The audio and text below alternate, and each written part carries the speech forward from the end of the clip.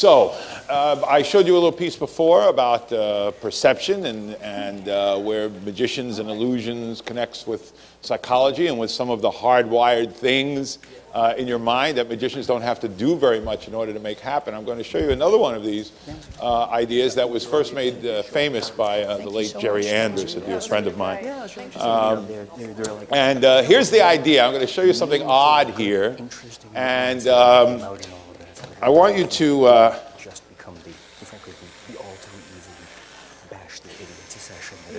want you to look at the spiral for the next little while. And don't be distracted. Don't look away. You will join New York City Skeptics. You will. Keep looking into the spiral. In a few moments, I'm going to count down from 10. Please keep looking into the spiral.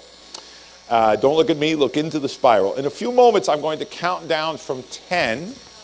And when I reach 0, I will ask you to suddenly look away. Don't do it now. From the spiral to my face. But keep looking at the spiral. 10, 9, not yet.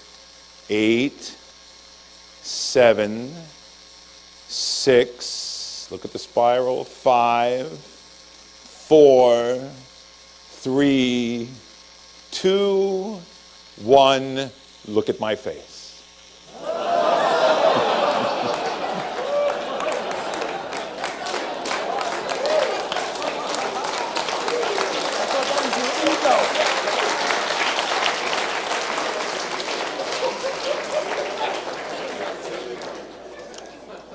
Cool, huh? Okay, now I'm going to show you a little variation on this. And what I need you to do is I need you to choose a partner that you are going to look at one another in a moment, okay? And so the reason I need you to work this out in advance is because otherwise the people on the aisles end up with a problem. So the aisle people will look in at the person next to them, and then you just decide amongst yourselves very, very quickly who is going to look at one another. Doesn't mean you're engaged, doesn't mean, you know, another hour or so, you'll never see each other again. It's all fine, okay? So now you've chosen your partners. Once again, we'll let you look into the spiral. Please look into the spiral. Don't look away. Look into the spiral and don't look away. You will join the New England Skeptic Society. You will join. So look into the spiral, look into the tunnel, see the light. And in a moment, when I count down from 10, this time, you will turn and look directly at your partner on 0. 10, 9, look into the spiral. 8, 7, don't look away yet. 6, 5, 4, 3, 2, 1. Turn and look at your partner. You see it? No? Yes? How many saw it? How many saw it? How many saw it? It's the minority. Really? I'm going to try one more time. I'll try one more time. Instead of looking at the partner, look up at me. Look up at me at the end, okay? Just look into the spiral. I don't want to waste this because it's a little bit different, okay? So look into the spiral, into the tunnel. Go to the light, Luke. Go to the light. Into the spiral. A few more moments. Don't look away. Don't turn away. Don't look away. Don't break it up. Stay looking into the spiral. 10, 9. When I get to 0, you'll look at my face again, but not now. 8, 7. Keep looking in the spiral. 6, 5, 4, 3, 2, 1, look at me. Oh, you got it that time? Right. Okay, so there you go. A little lesson in perception. Thank you very much. Thank you very much. Thank you very much. And this is why in the history of the skeptical movement, you know, we have academics, we have scientists, we have educators, researchers, critical thinkers, and, you know, usually at least one magician for novelty. All right, so for our afternoon panel here, our second panel. Let me introduce our moderator to you. Michael Dodora Jr. is Executive Director of the Center for Inquiry, New York City, CFI NYC. Michael graduated from SUNY Albany in 2005 with a BA in Rhetoric and Communication and is currently pursuing a master's in poli-sci at Brooklyn College, where he focuses on the intersection of politics, science, religion, and philosophy. Prior to joining CFI, Michael worked as a writer and editor for City University of New York and also admits to having worked for Fox News. I asked him how many years would be required on the karmic scale to balance that out. He's not sure he can see that far into the future yet. Please welcome Michael Dodora Jr. Michael. Good job.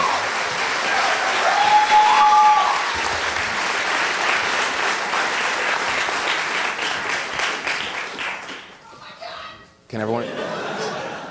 Wow. Can everyone hear me? Fantastic.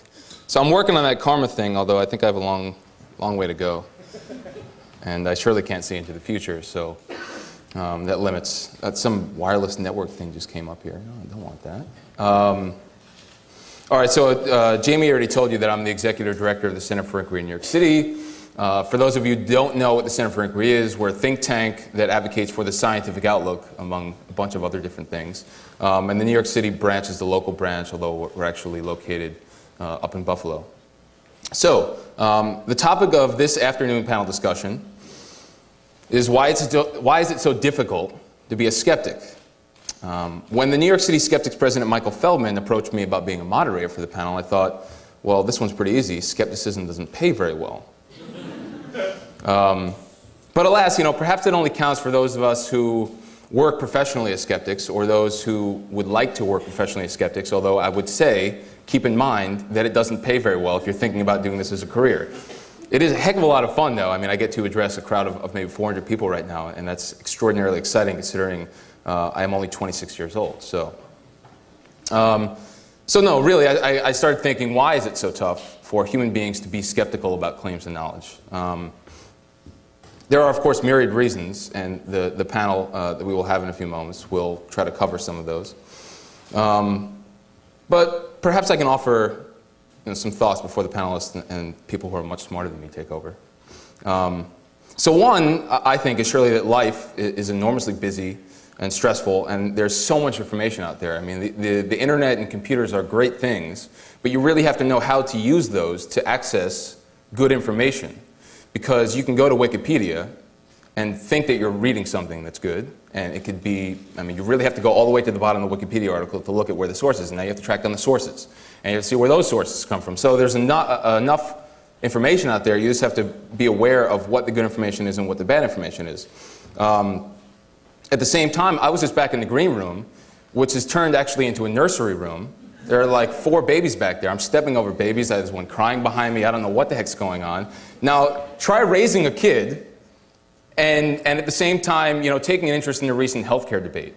The recent healthcare bill is 1,000 pages long. Our lawmakers aren't even reading this, and now you want someone who's raising a kid or two to sit down and really know what's going on in the healthcare debate. We have to depend on certain people for certain information, but it doesn't make the process very easy. A second factor, surely, is that emotions play a strong role in the human condition. So some of the things that Paul Offit and Skeptic's Guide to the Universe podcast were talking about before were the anti-vaccination movement. Surely we can understand here the emotions that parents of autistic children and the emotions of parents who are thinking about vaccines. We can surely understand the emotions that they're going through. This is a very stressful time in their lives. They're bringing up children that they love. But at the same time, that doesn't give rise, to the credibility of the claim. It just shows us how strong emotions actually play a role in decision making. I think the other thing that I would just point out is that, and this is a harder thing to really tackle, but think about dogma and uncritical adherence to ideology. One perfect example of this would be the Obama birthers movement. We have journalists literally waving Obama's birth certificate on TV. We have them printing it. And yet, the birthers are not budged by this whatsoever. They are in their stance, and they are not budging whatsoever. So all of these things make it difficult for, or at least are symptoms of the, lack of critical thinking and skepticism within society, which, in my estimation, makes our jobs, not just the people who are doing this professionally, but everyone in this room, makes our jobs all the more important. We are, to some extent, a small community, but we're a growing community, and while we continue to grow, I think at the same time, we need to go on, just literally destroying bad ideas wherever we come across them, and realize that these are bad ideas that are actually held by a majority of society. I mean, our jobs are enormously important. This is not something that we can just pass by and say, well, this is something I do as a hobby. It doesn't matter if you don't do skepticism as a full-time job. Skepticism is a full-time job in terms of your cognitive outlook on life. And I think in the face of all of this, we need to not, really make sure that we don't confine our skepticism to this room, or to the back of a bar, or to the local public lecture that you go to in your local towns. Like I said before, we actually need to carry on our lives as good, productive, exemplary citizens, destroying and crushing those bad ideas where we come across them, and at the same time, think of skepticism as a positive thing, whereas we are providing more clear, concise truth, or truths, to society. I mean, this is not something we just go around debunking ideas, but we're actually making information and ideas clear to the general public. With all of that being said, now let me introduce this afternoon's Bad Idea Destroying panel.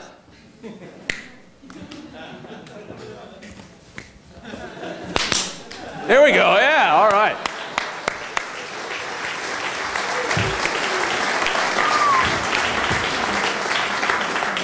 I clearly need to work on my snapping ability.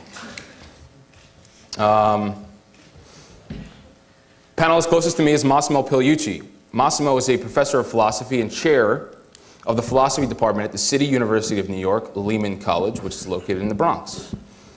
His research is concerned with philosophy of science, the relationship between science and philosophy, and the relationship between science and religion. He received a doctorate in genetics from the University of Ferrara in Italy, a PhD in botany from the University of Connecticut, and a PhD in philosophy from the University of Tennessee. So he has a few PhDs. It's kind of embarrassing for me to hang out with him, but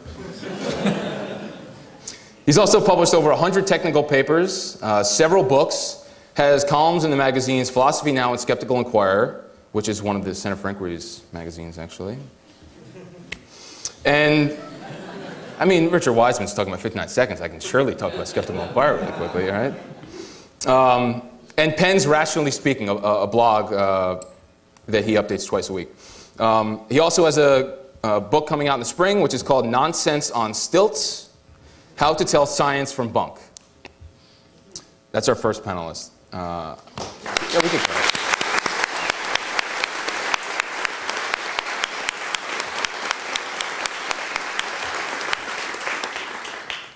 Next to Massimo is Kaja Perina.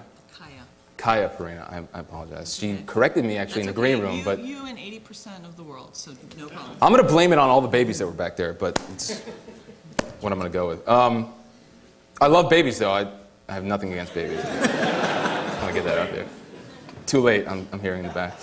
I won't be asked to NECSS next year. Kaja Perina has served as editor-in-chief of the magazine Psychology Today since 2003. Prior to joining the magazine, she was a writer for Brill's Content. She has also worked for Vogue, the Associated Press, and Independent Television News of London. Her writing for Psychology Today is anthologized in the Best American Science Writing Series, and she also has a blog that can be found on the Psychology Today website, or at least blog posts on a blog on the Psychology Today website. She is a lifelong student of human behavior who holds degrees from Vassar College and the Columbia University Graduate School of Journalism.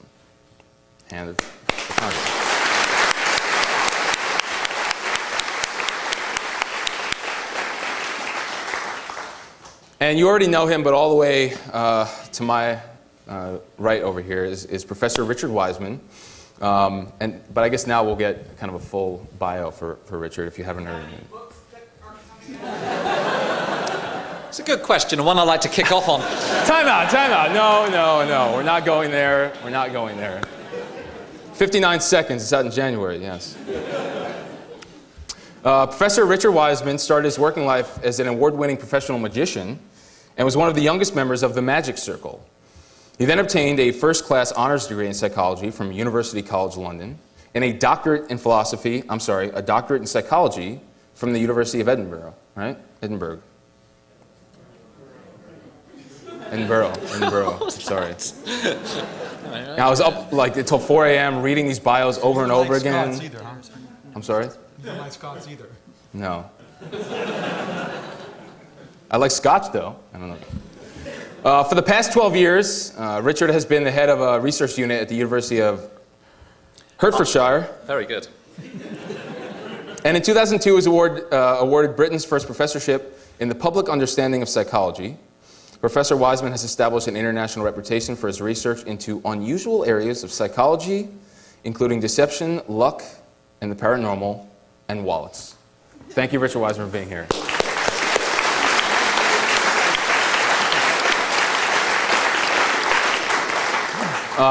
So before we get started with opening remarks, I just wanted to kind of go over the format of the panel very, very briefly. I've already introduced the speakers. Now they will make kind of 8 to 10 minute opening remarks about the topic at hand. And then we're going to jump right into question and answers because we always find that that's the best part of the panel discussion. So the only thing I would say is that when you do come up to ask questions, keep in mind that there are people behind you, be ethical human beings. And try to keep your questions short, to the point, concise, and all that. So starting with the opening remarks will be Massimo Pigliucci. All right, thanks, Michael. Who apparently will be reading his opening remarks from the iPhone. This might be a first. I won't read the remarks, but I want to make sure I don't miss anything. Okay, And thanks for not mispronouncing my name, by the way. Which 80% of people do. All right, so... all right.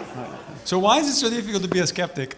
It's a good question because it's not difficult for me at all. I must have it in my genes. And so the first answer might come to mind as a former biologist is, well, maybe it's just in your genes and there's nothing you can do about it. But since we want actually something to discuss, I'm going to propose a different thesis. I think it's actually, there's at the very least 3 issues here.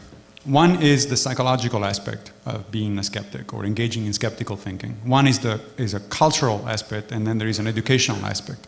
Since we have 2 psychologists right next to me, I'm going to skip the first one, and there will be plenty of time, obviously, to get to that part of the issue. So I'm going to talk about the cultural aspect and the educational aspect. From a cultural perspective, I'm sure it won't come as a shock to you to know that it is simply not cool to be a skeptic. Okay? There are exceptions. The skeptics, of course, is one of them. But precisely because, precisely because they're an exception, you can tell immediately. If you present somebody, if you introduce yourself to somebody and say, what are you? Well, I'm a skeptic. That's a dead end in terms of conversations. You're automatically assimilated to a cynic, to somebody who says no just for, Groucho Marx had a great little song that says, whatever it is, I'm against it. And that is what skeptics are presented to the public, are understood by the public to be. So it's just not cool to be a skeptic, unfortunately. Why is that the case? The answer to that is very complicated, obviously, but at least part of the answer goes back to several streaks of anti-intellectualism that have marked the history of American society since its inception. This is something that sociologists have actually looked at for many years. The classic book in that regard is Richard Hofstadter's on American anti-intellectualism. And Hofstadter identified 3 kinds of anti-intellectualism, and I'm sure you'll recognize all 3 of them as soon as I mention them. The first one is anti-rationalism. Anti-rationalism, the idea that rationality is overrated, and at the same time that it's missing important components in life. Rationality as opposed to emotions, for instance. The Spock version of skepticism, that we're all people who absolutely have no emotions, don't want to deal with emotions, and we're all about rational thinking, and we've been perfectly good company with Sherlock Holmes, but nobody else. The idea of anti-rationalism has been around for a long time, and it has affected the way in which a lot of people think about skepticism. The second one is anti-elitism. This idea that if you're smart, you're automatically part of an elite, and elitism is bad. Now, the interesting thing about American culture is that that is about the only type of elitism that appears to be bad, right? Because this is a culture that is awash with celebrities, which is a kind of elitism. We have sports figures that we worship, or some of us worship, and that's a kind of elitism. Of course, we have political figures, we have business people that we absolutely, keep in very high esteem, very high regard. Those are all kinds of elitism, if you want to put it that way. The only one apparently that rubs people the wrong way is the intellectual one, and which Hofstadter spends quite a bit of time talking about. The third one is also very typical of American culture, and it's unreflective instrumentalism, which is a really fancy word to say that if it doesn't matter in practice, it doesn't matter. Right? If you can't make money out of it, if you cannot turn it into the bottom line, then it's not important. And of course, if there is one thing that at least immediately you can't turn into bottom line is basic research, it's philosophy, it's critical thinking. In the long run, maybe, perhaps, but it doesn't really translate into dollars immediately. And so that's the idea behind unreflective instrumentalism. Those are the three kinds of anti-intellectualism that Hofstadter identified. And then there is a fourth one that is much more recent in nature, and then it's kind of a bizarre one because it comes from within academia itself, and that's postmodernism, at least some versions of extreme postmodernism. So these are people who essentially claim that nobody really can make truth claims because every kind of intellectual activity is just a matter of humans agreeing on a particular thing. So science, for instance, is no better than astrology, say, for the simple reason that science is what scientists agree it is. This is, of course, bogus. As a former scientist, I can tell you it doesn't work that way. There is no cabal of scientists sitting around the table deciding what's true and what is not true. But it has had a very important impact, even at the political level, in this country over the last 10 or 15 years. We have examples, of course, in the media of anti-intellectualism. And the obvious example is some outlet for which Michael actually, I don't know if he told you in the introduction, but worked for, known as Fox News, believe it or not.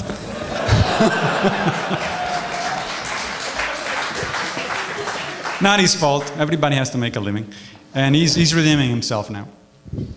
But if you look at the media, again, the landscape is really abysmal in terms of anti-intellectualism. I mean, Fox is the obvious culprit, but it's not like a lot of other media outlets. If you spend some time, for instance, watching CNN, which is still, by many people, considered a reputable source of news, it's really abysmal. You're aghast with what, at the end of the day, what you're looking at there. There are the occasional bright spots, like bullshit, for instance, the Penn and Teller show.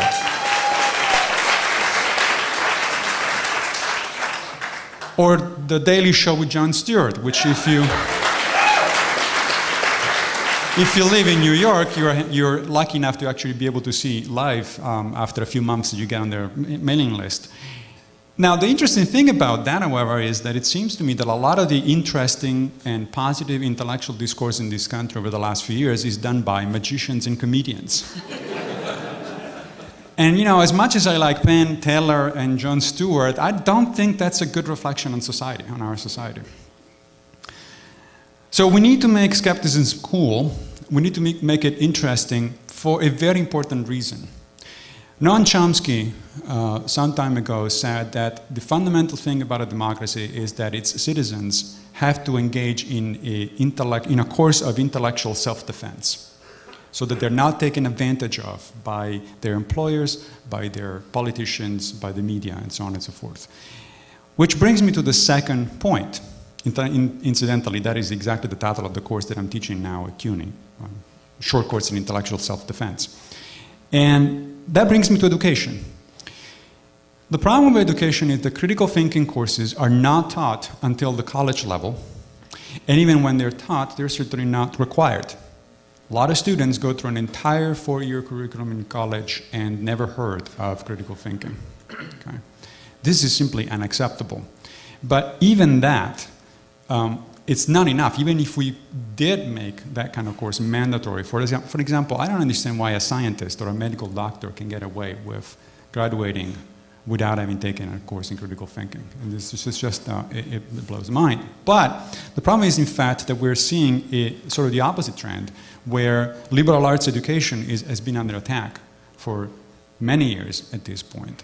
And I suspect, I don't want to be too paranoid or like Chomsky, for instance, who has been accused of being paranoid, but I think his suspicion is correct, that one of the reasons liberal arts education has been under attack is simply because it is a direct threat to both corporate and political interests. You don't want a smart citizenry. You don't want citizens who actually have taken that course in intellectual self-defense, because they might start asking questions, and they might start asking probing questions and insist on them.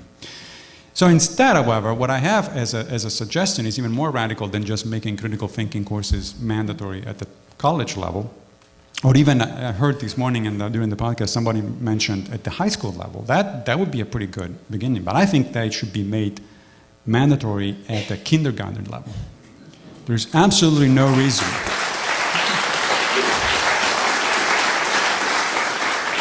As soon as children who are by nature very curious start asking questions, don't give them bullshit answers. Teach them how to find out the answers. It can be done at the proper level. It's not that critical thinking is something that should be done so only at the college level. Incidentally, that would be, of course, from my perspective, a great stimulus package for philosophers, for unemployed philosophers, because in my reckoning, at least we will employ at least 100 times more philosophers than we have now, and that can't hurt too much. Those are my remarks. Thank you. Thank you, Massimo.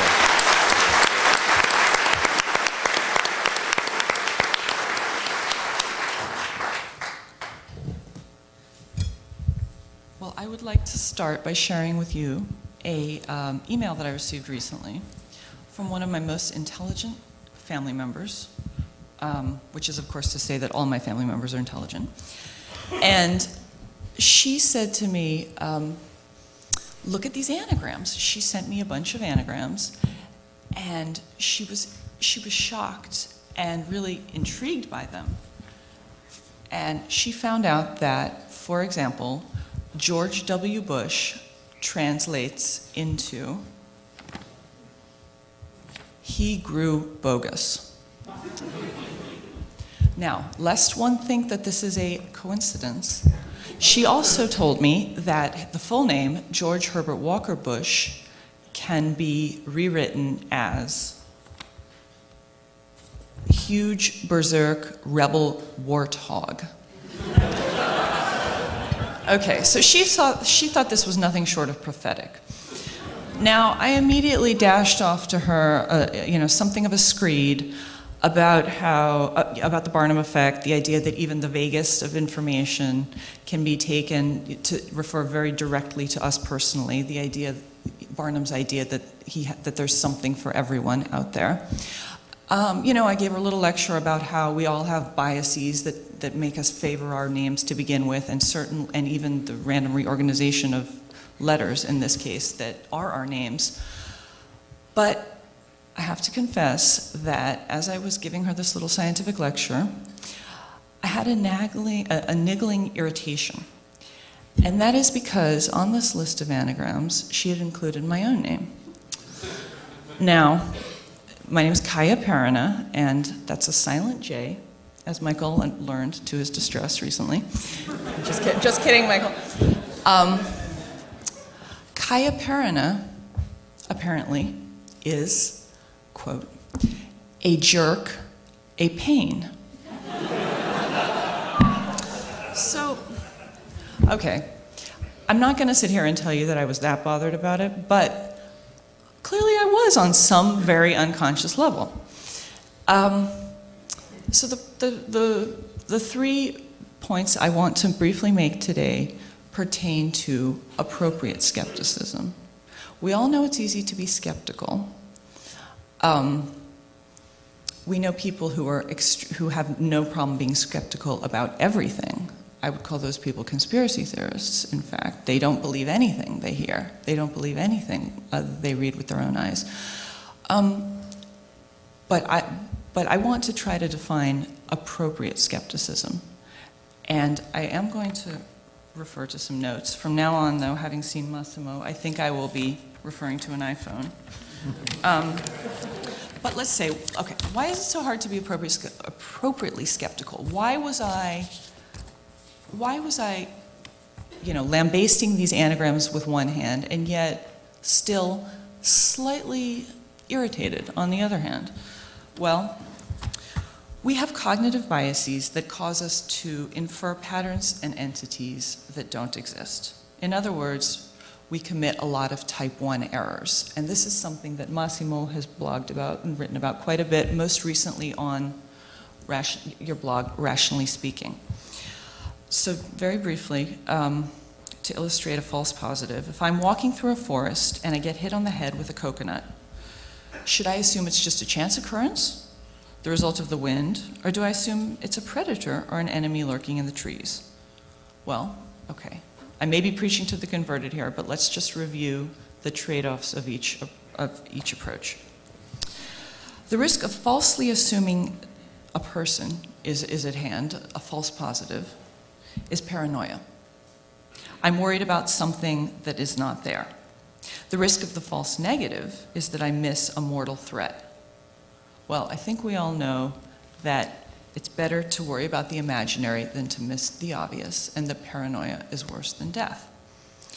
So this inherent bias, this tendency to make type 1 errors and over-infer agency, makes skepticism a really difficult frame of mind to maintain. We've evolved to seek patterns, not randomness, agency, not inert matter. Now, for this reason, skepticism is tough even for self-proclaimed skeptics, because our nature, and by self-proclaimed skeptics, I mean people who are appropriately skeptical, people who are skeptical about some of the subjects that we've been discussing today, you know, people who understand how to read medical information, people who will get their kids vaccinated, people who do not believe that Obama was born, that, you know, Obama is not an American citizen. So you can be appropriately skeptical and still become complacent in your thinking and decision making once you've developed a heuristic. Because our default, quite simply, is to find a pattern and stick to it. And we can be appropriately skeptical until confronted with something that matters very much to us, and that's where we get into trouble. You know, think love, think the lottery. The things that matter to us are the things that we will automatically put on blinders to view. Even appropriate skeptics can resort to magical thinking under duress. A recent study found that people exposed to annoying stimuli start to see patterns in random data, patterns that, you know, well, it's random, patterns that simply are not there. Obviously, this makes sense on one level, because the more threatening our environment, the more pressure we're under to lower the threshold for alarm for false positives, and the more vigilant and paranoid we become. Now, I've been thinking a lot about appropriate skepticism in the past, in terms of the internet, these past 24 hours, because we have a blogger, one of our most read bloggers, had his most popular ever post yesterday. And this post was about, of all things, the photograph of Joe Wilson during Obama's speech this past week. Now, you may recall that everybody's seen the photo, everybody knows the story. Joe Wilson yelled out "liar," and there's a photo of him in mid-exclamation at a moment when the two men to his left and right have not even turned to look at him.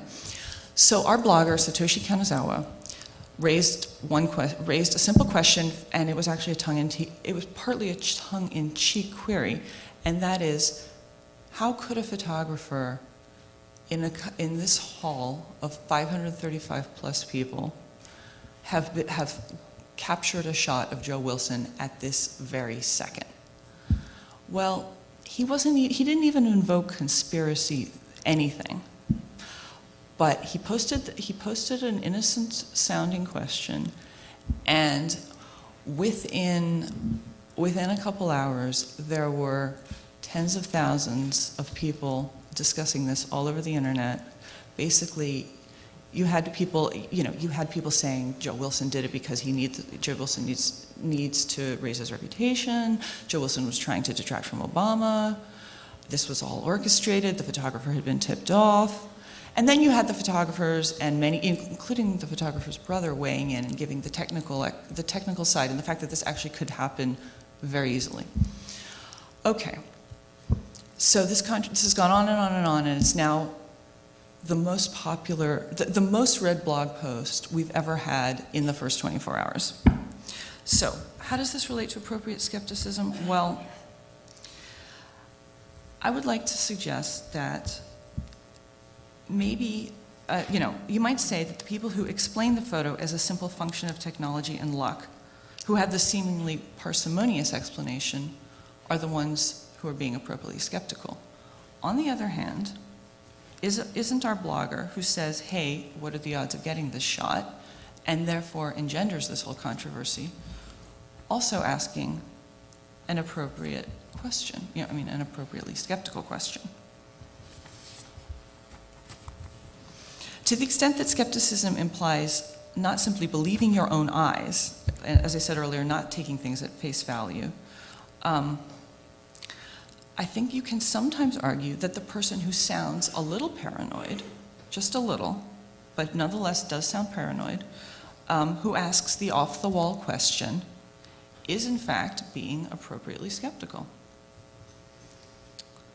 And, another point to be made about this little tempest in a teapot, which I guess is a big tempest if you're watching Psychology Today's Traffic, which I of course am, is that invoking conspiracy of any sort, however lightly, does strike a chord with people. I mean, this guy's been blogging for years, and his most non-scientific blog, unfortunately, and this goes to what we've been discussing about, throughout the afternoon about scientific literacy, a throwaway post by our most popular blogger becomes his most read item ever.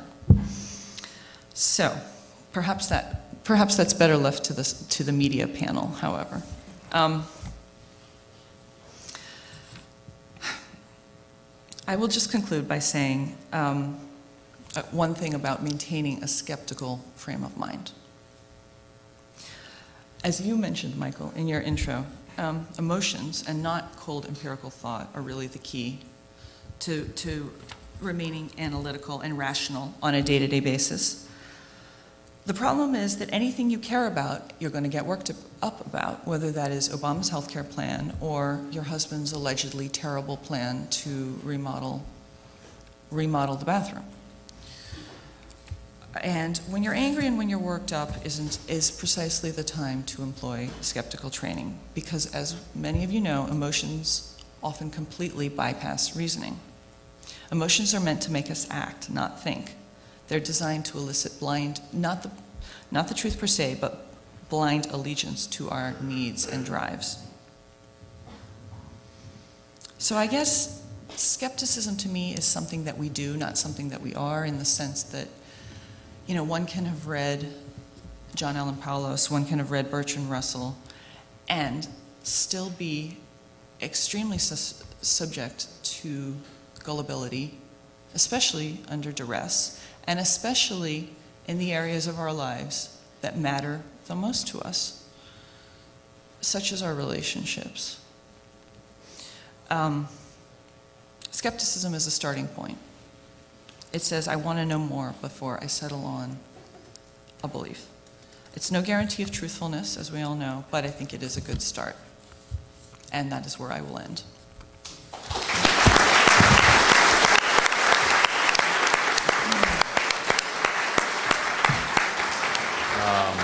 Actually, that was applaud. I was paid a hefty sum for that photograph of Joe Wilson. Oh, yeah. Professor Richard Wiseman, your opening remarks, please. Thank you. We'll try something sort of interactive here. I don't know if this will work out. Hands up if you don't like joining in with things. That was a joke. Sorry. No, we'll try something with everyone. So here's the thing. Everyone just clasp your hands together and put one thumb over the other. Now what we've just done is a little psychological test here. Keep your hands like that, because you'll notice that one thumb is obviously on top of the other, and that's your natural way of laying your thumbs like that. If you reverse your thumbs, so for me, the right-hand thumb is above the left one. If you reverse it the other way round, it kind of feels really weird. Really odd? Yeah? Okay, now put it back naturally. I don't want you all freaking out. So, So this simple little test tells us a huge amount about yourself, and it took less than a minute. And how are you applauding with your hands together like that? So here's the thing. Because each half of the brain controls the opposite side of the body, this tells us about hemispheric dominance. So if your right thumb is on top of your left thumb, you tend to be left hemispheric dominant.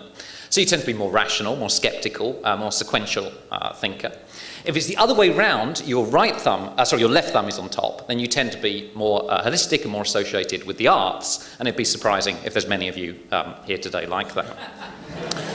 And if you are, you should leave. You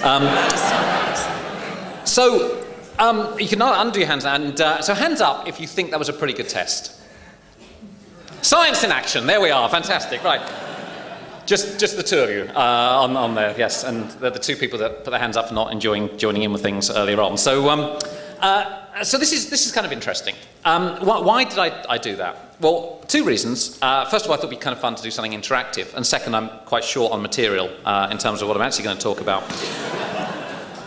But what most people find is that if that classified you in the way you want to be classified, then people love the test. Oh, it's very insightful. Yes, yeah, I'm quite a rational person.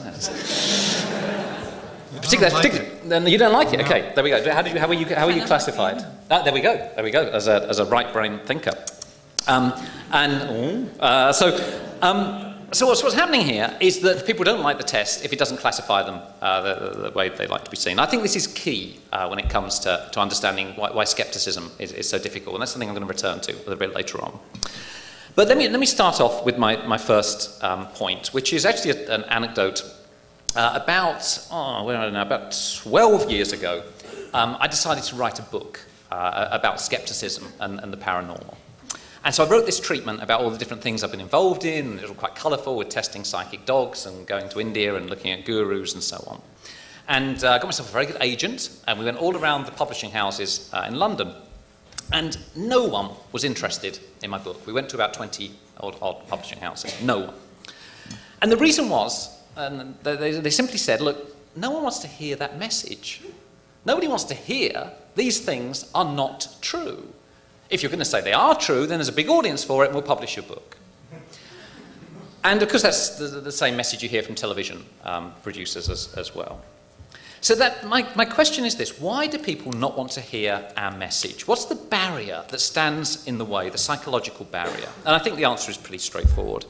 Why do you go to a psychic? You go to a psychic to make yourself feel better. They're going to tell you something about yourself, normally positive. They say, don't worry about the future, it's going to be rosy, and so on.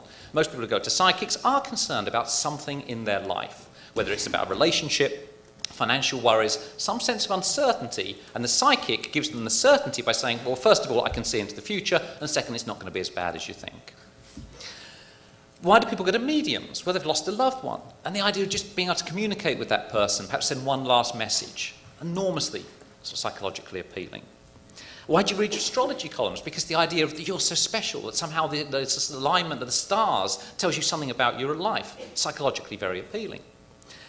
And then the skeptics come along. You know, that person that makes you feel good, the psychic, well, that's probably all Barnum statements. And the medium that kind of gave you some hope that your loved one could still receive a message from you, well, they're probably a fraud. And the astrology, it's true of 1/12 of the population, each of the star signs, don't be so gullible. And we wonder why we're not the most popular of belief systems. There is no mystery to it.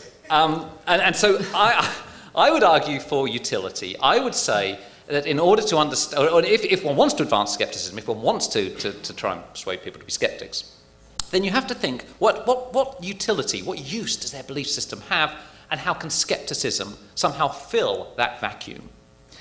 And if you look at the work on psychology of belief and paranormal, there's been work looking at correlations with intelligence, with creative thinking styles, all these things. It's a very messy literature. I've reviewed it in a few places, very messy. There is, however, one thing which does consistently correlate with paranormal belief, and that is a traumatic childhood. So if your parents split up, or you're in an abusive relationship with a caregiver, then that's a very good predictor of belief in the paranormal. And so as a child, you're facing uncertainty, you love the idea that someone could wave a magic wand and make it all better, and that's sticking with you as an adult. So we shouldn't demonize these paranormal believers. One of my worries about conferences like this, much as I love them, is that sometimes it is about demonizing, us against them. You think we're kind of all in it together. And if you're going to have to understand where these people are coming from if you're going to try and reach out to them. So my call would be for skeptics to understand that their beliefs, these beliefs about the paranormal, have utility. They provide purpose. It's not about whether they're true or whether they're false. I would love someone to say, you know, the reason I believe in psychic ability is that last paper published in Psychological Science last week. It doesn't happen. The reason they believe is because they've had an experience. It makes them feel better. It makes them feel connected with others. So I think my own way of solving that was to go back to the publishers a few years later. And so I've got this idea. I've been studying lucky and unlucky people. And it turns out there is a psychology of luck. And if you understand how lucky people think and behave, then you can increase your luck. Now, suddenly, that's a skeptical message. I wasn't arguing anything magical going on. I was arguing entirely psychological, but suddenly it had utility. Suddenly it was a message that would make people feel good, that provided them with optimism, provided them with hope, and those 20 publishing houses that had turned us away with the Skeptic's book each went into a bidding war for the luck factor. And it's sold all over the world. So I think it's about understanding that issue. The second one, which has already been touched on to some extent, is what's meant by skepticism.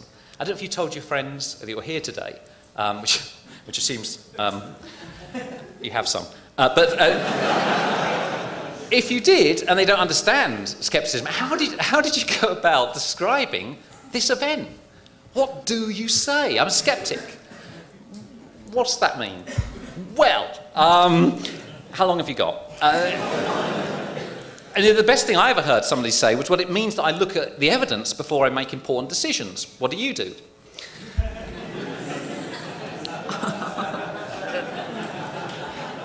So,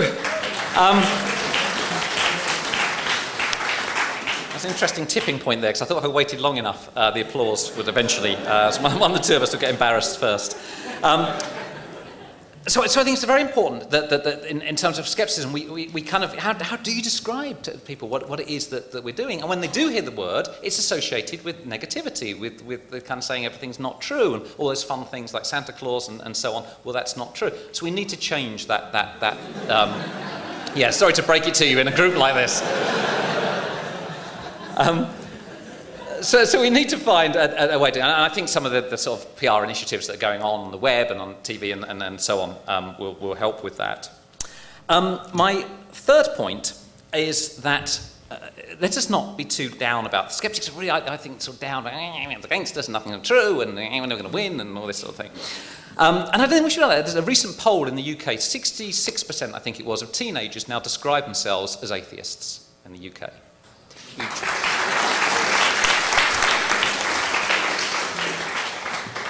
70% as compulsive liars. So, no, they do. 66% now describe themselves as atheists. I think there has been a sea change, and I think that's to do with books like The God Delusion, as sold very well. Goldacre's Bad Science, still in the top 10 in Amazon in the UK. So I think there is something of a sea change. We shouldn't be too down about it. I think people are shifting over to a more sceptical position. And my final point is that maybe, I haven't actually said about the thumbs test, have we? I'll talk about that later. My final point is that maybe we don't need that many skeptics. And this is the great thing. This is what I think is amazing about the history of skepticism. Look back over the history of skepticism. How many people have we been putting into the public domain, even now? Yeah, you can probably count. You've got Randy, Michael Shermer. I don't know which other ones would come to mind, but it's probably going to be less than 10 people that you see in the public domain. It's always been like that. It's been a vanishingly small number of people. But look at what has been achieved with that. And why is that? I spoke to a television producer friend of mine who makes programs about the paranormal, sort of Arthur C. Clarke type things. And I said, why do you not have more skepticism on those programs? And she said, because we don't need it. She said, it's like kind of blowing up a balloon, trying to get people to believe this stuff. You have to huff and puff and really kind of blow all the kind of stuff in, and along come the skeptics, and they're like a pin. They just kind of burst it, and the whole thing goes away. You only need one skeptical comment to burst your balloon. And so my fun thought with you is I'm very happy that when people look at people like us, we are described as a bunch of pricks. Thank you very much.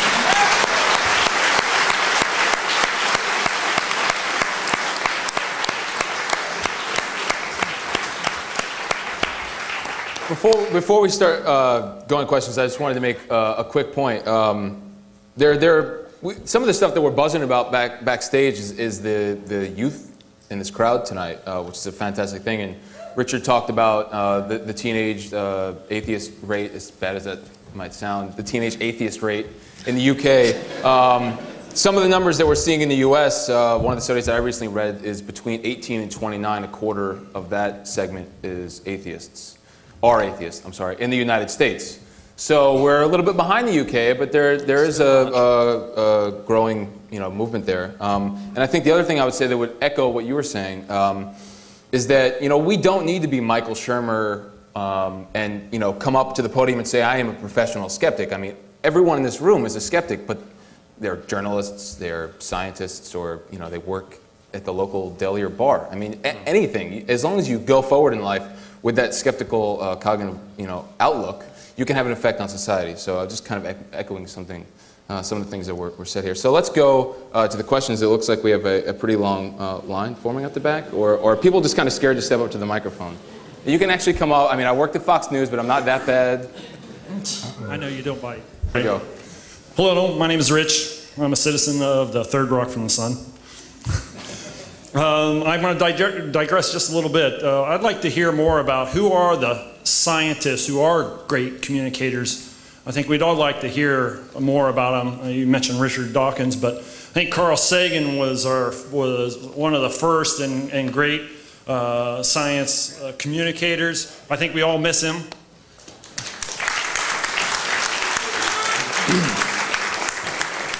Who are the next ones coming up?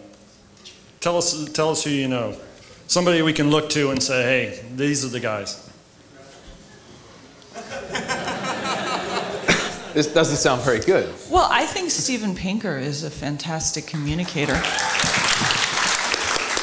He may not be addressing all the issues that people in the room would like to be hearing, but I think that the issues, the psychological issues and neuroscience that he does address is always extremely lucid, and he gets my vote. Well, yeah. Yeah, Tyson is a good example. There are a few. There are a few, but I think that the interesting question is not necessarily who they are, because either we know their names, you just go to the bookstore, or turn on the television, or we will find out their names in the next 2 years. The really interesting question is, why are there so few of them? And I think that there's two answers, at least two answers to that question. One is that, contrary to what seems to be popular belief among academics themselves, there is absolutely no correlation between knowing a subject matter and being able to explain that subject matter to a lay audience. None. In fact, often I notice a negative correlation. The smarter you are, the more difficult it is for you to talk to other people at a level that they can understand. So that's question number one. Question number two is there's still despite ample protestation to the contrary by deans and provosts and university presidents, there is a huge pressure on academics not to engage in public speaking and public writing. It doesn't get you tenure, it doesn't get you technical papers published, and it doesn't get you grants. And those are the only three things that matter. Teaching doesn't matter either, frankly, unfortunately. So until we can manage to change that culture from the inside, I don't think you're going to see a lot more of the people that we're talking about. The good news is, and I'm going to take a page from your book and end up with a piece of good news, I guess. The good news is that the culture may be changing from the bottom up, and that's largely the result of blogging. There are so many of my colleagues who have started blogs and who suddenly enjoy it. They figured out that it's actually a good thing to talk to the public. They get good feedback. They enjoy doing it. They spend a significant amount of time doing it. Often they don't tell their department chairs that they're doing it, but they are doing it. So I think that's going to change, but it's going to take a generation. Two quick points on that. One is that, of course, we shouldn't forget about, as you say, the sort of heroes from the past. And what's great about YouTube is the material is still out there. So James Burke and Connections, which I used to watch as a kid, is just a fantastic show. The whole of it is on YouTube now, and it's still as good as it was then. So all that stuff is there in a way that it just wasn't a few years ago. In terms of finding the communicators of the future, in the UK, we have a annual competition called Fame Lab, which is that any PhD student can enter, and they have 3 minutes to describe what it is they do in the most kind of compelling way possible, with demonstrations and so on. And there's national heats all over the country. Then there's a final at the Cheltenham Science Festival. The winner then has a contract with Channel 4 to present on Channel 4 and a cash prize to go with it. Everyone is filmed. And it means that television people, when they say we need a presenter who knows about chemistry, they can go to the Fame Lab archive and look at all the chemists and go, yeah, that person works for our show, let's get them in. So it's a very, very simple scheme. It's been extremely successful, and presumably you could roll out the same sort of thing in the States. Thank you, Richard. Next question. Hey there. My name is Steve Yerby. I come from Vermont, which some people call the Green Mountains State. You got some Vermonters. I call it the land of woo. I don't know if you know. I actually know someone who brought their cat to get acupuncture, so that's just, and it's very difficult for me, and this is why this topic resonates with me so much, is it's difficult for me not to call people stupid. Like when someone brings their cat to get acupuncture, that just rubs me the wrong way. So I guess what I try to do is, I'm in sales first off, so I know not to call someone stupid, but it's important for me to use the finesse that it takes to communicate. Finesse is an important word to me. To communicate what you're trying to get across to someone without calling them stupid. And what I want and what I seek out on a daily basis, listening to podcasts and coming to events like this, is requesting from thought leaders, from podcasters, for tools to communicate, not just, you're basically preaching to the choir here. We all have very similar thoughts. So what we need to take away from something like this and from podcasts and from educational facilities is the tools to communicate. So I think that's maybe what you're talking on today. How about critically challenged instead of stupid? Right, yeah. No, I was speaking in jest, but of course. Any comments from the panel, or shall we? No, I have some thoughts on that. You're absolutely right. What's weird about the argument, the sort of woo argument, that you shouldn't be skeptical, is that it's so compartmentalized. Because could you imagine going to buy a used car and you go, oh, I'm not interested in the evidence. This one feels right. Or a pilot, kind of go, oh, don't worry about all the dials, leave it to intuition. And any of the woos, as it were, will accept those arguments. They will be critical thinkers in certain contexts. It's only within the paranormal context, often only in the paranormal. They're not. So it's a question of understanding the way in which they compartmentalise things. Sorry, I'm jet lagged. So in 5 hours' time, you'll find this far more engaging than it is at the moment. But you're absolutely right. And in terms of engaging with individuals, I think if someone's made up their mind, they're a real strong proponent of whatever it is, you're not going to reach them. It's going to get nasty, and you're going to probably lose a friend, and you've got to decide whether you want to lose that friend. And I probably would always come down and keep the friendship and stay away from the argument. However, there's a very large percentage of people, if you're a party, who won't be decided one way or the other, and they are your audience. And it's a question of trying to be likeable, engaging, charismatic, and all those things we know actually sway people rather than the evidence. Because what we do is when we're presented with a huge amount of evidence, we go, that's too much. What's the person like? Do they seem to be quite a pleasant person who's presenting this? Because if so, I'll go with them. And lots of psychological studies showing that. So it's one of the reasons why charismatic politicians like to bombard you with evidence, because then you go, too much. Oh, you seem quite a nice person, I'll just believe you. So I do think we need to think about the social factors there, not just keep it about evidence. It's about, can I present myself as a likeable person? Because that will persuade people far more than 3 peer-controlled publications, peer-reviewed publications. I'd like to add something to follow up on that. In my previous life, I lived at the near the University of Tennessee in Knoxville, and that was a whole different cultural experience from New York, as you might imagine. One of the parts of that cultural experience was occasionally doing debates with creationists, which hasn't happened since I moved to New York. Don't know why. But one of the things that happened that was very interesting to me, and it happened consistently, is that the most frequent sort of feedback that I got from the audience, from members of the audience that were on the other side of the thing, from creationists, was, well, I didn't realize that evolutionary biologists can be nice people. I mean, these people literally thought that I was going to show up. They'd never seen a scientist in their lives. Okay? That I was going to show up with this, horns on my head and breathing fires, eating kids and things of that sort. And once that they found out that was not the case, and that at least in a few instances I was more pleasant than their champions, that sort of created cognitive dissonance. Well, this seems like a reasonably nice guy, so why is it that he's supposed to go to hell? Now, they'll send me to hell anyway, but it was an interesting observation. And where do those perceptions come from? I mean, we probably have some interaction with scientists, so we don't rely on the stereotypes, but most people don't have that. So where's that stereotype come from? From the movies, that's evil scientists out to ruin the world. And if you don't get any negative information to disconfirm that, that's what you end up believing. At the same time, I'm very happy this came up. At the same time, I think that there are some scientists who do communicate to the public, but they do it in a way in which might not be the most friendly. It comes across as a little arrogant and strident. And so if those are the people... anybody in mind? No. If those are the people that are out there, though, getting science across to the public, then those are the people that we're trying to get to. They're hearing those people. They're not hearing Massimo, Richard Wiseman, come to talk, give a public lecture locally. So that might be another reason why they have stereotypes like that. Comment?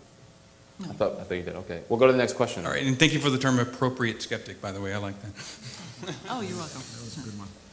Hello, I'd like to introduce myself. I'm Daniel, and I run a small get-together called the Jolly 13 Club, which happens to be meeting up tomorrow in Vero Midtown, which is very close by. Everybody's invited? Yes, everybody's invited. It is a lot of fun. Vero Midtown, if you want more information, see me outside afterwards. I'm not going to be wasting people's time. But I would like to ask one question. How do you keep your cool when you talk to somebody that's a fundamentalist believer in complete nonsense?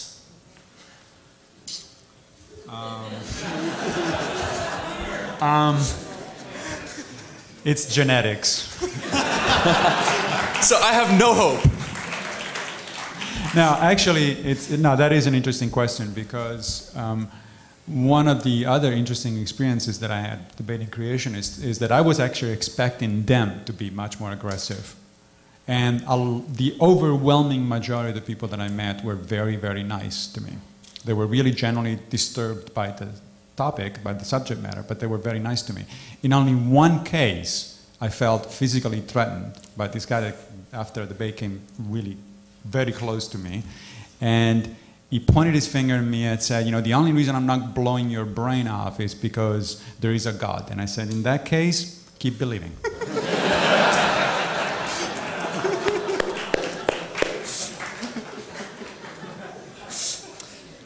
Just a couple of very quick thoughts on that. One is that I suppose some of the people that I deal with, because I test psychics and so on, are known frauds. I think they know exactly what they're about, and it's very difficult to keep you cool with that, because you just know that exploitative, horrible people.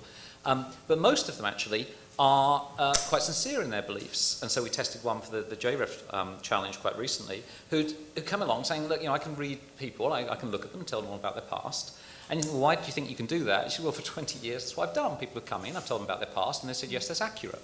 Well, yeah, you never tested yourself, but it's perfectly real. I understand why you've got that belief. And in the test, you didn't do very well, and it's a question of trying to be supportive and trying to, because know this, if you are taking away people's beliefs, and that's central to their identity and how they're going to live their life, and provides them with optimism and hope and so on, if you do not replace it with something which is equally supportive, you're going to have a problem. And you don't want people flipping from one extreme to another. So think about what's going to happen when you take somebody, when it's absolutely central to their identity that these things are true, and you rob them of all of that. You know, what's so good about your worldview? What's going to come in its place? I think that's a very important issue. So I think for most part, when I'm talking to people like that, I sort of think, well, actually, I don't agree with you, but I understand how you've got to that position. And sometimes I think, you know, what is the difference between us? Is it genetics? If that's not your fault. Is it child upbringing? Well, that's not your fault. Did you go to a different school to me? Well, that's not your fault. I mean, what makes it your fault? It's just we disagree and we just have a conversation about it, and it's just two humans chatting about it. So it's just trying to avoid being combative, really.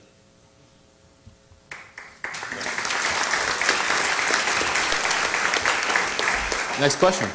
Okay, hi everybody. My name is Simon, and I come from a small town in the north of Sweden called Umeå. So I've traveled a bit to get here. And just 7.5. Thank you. I've actually got a question concerning relating to the title of this panel on why it is so hard to be a skeptic. And back in Umeå, I have a quite close friend who is a true Christian believer. She really believes in the Bible, she takes it literally, and is really hardcore Christian. So I've talked with her a couple of times, or quite many times actually, and we've discussed on and on about the Bible versus science versus blah, blah, yada yada yada, and it just feels like I'm getting nowhere, and I can't see any idea in keeping up with this. And I've talked to her, and her belief is so strong for her. It means so much, and she said that without it she wouldn't be the same person.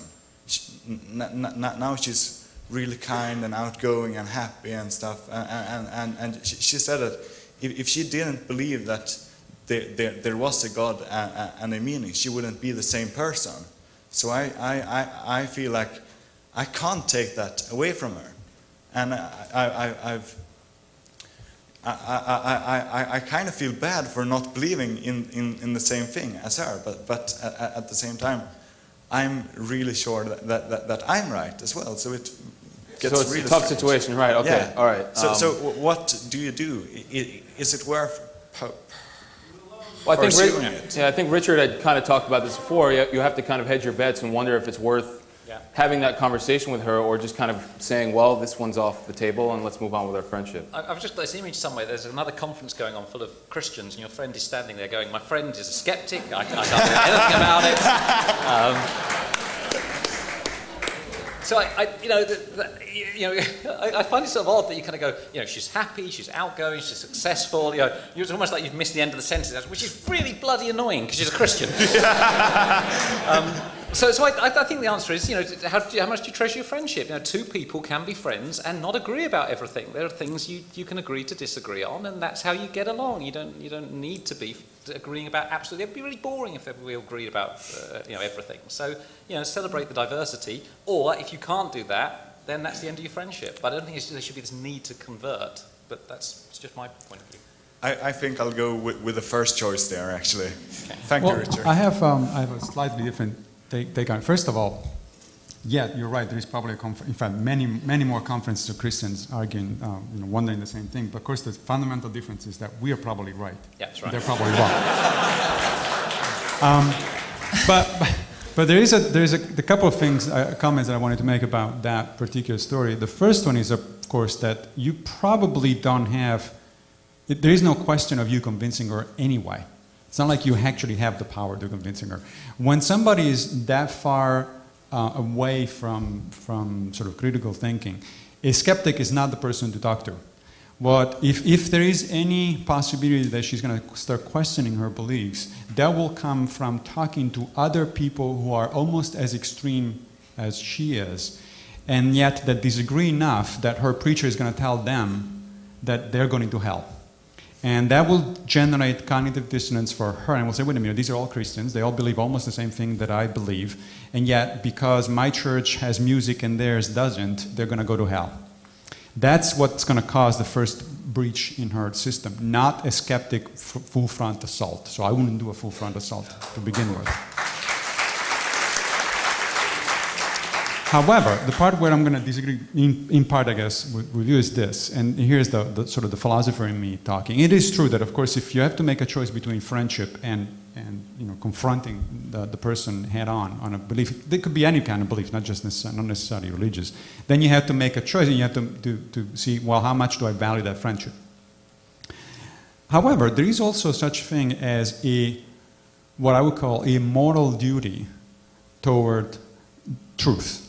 And I'm not mean truth with the capital T. I mean the best truth that we can get at, and so on and so forth. In philosophy, this is known as the red pill versus blue pill